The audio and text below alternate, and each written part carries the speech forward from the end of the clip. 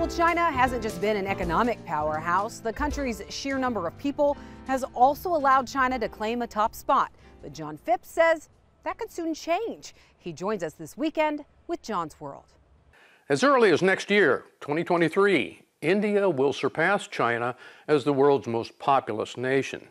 Now, this count is approximate and symbolic, of course, but it may have more importance than many suspect. What is most interesting to me is the coincidence of Chinese population peaking, it is dropping right now, just as India surpasses it. I can't find any deep demographic meaning for this curiosity, but given global fixation with Chinese population for so long, it will take a generation at least of social studies textbooks to move our attention westward to India. An additional coincidence is the selection of a first-generation British Indian Prime Minister at the UK, Rishi Sunak.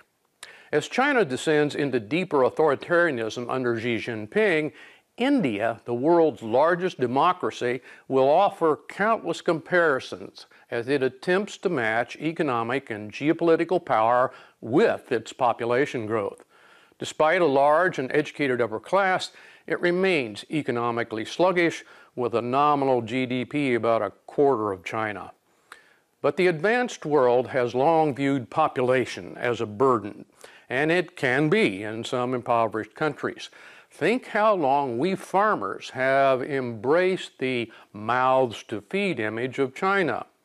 As population trends are now clearly showing declining global population by 2100 and plummeting numbers in developed countries like the EU, the world might begin to look at people as more than an economic load. India will likely never match China's spectacular but probably unsustainable rise in the last couple of decades. India's government is bloated and inefficient by any standard, and like all democracies, many of their policies are contradictory and poorly administered. India will also struggle with the effects of climate change in Asia, the irregular monsoons they depend on, and rising temperatures in an already sweltering country. Nonetheless, I expect India to regularly but mildly surprise the world with their steady progress. The history of their peoples is dominated by widespread poverty, but those conditions are trending toward a better future for the low-income sector.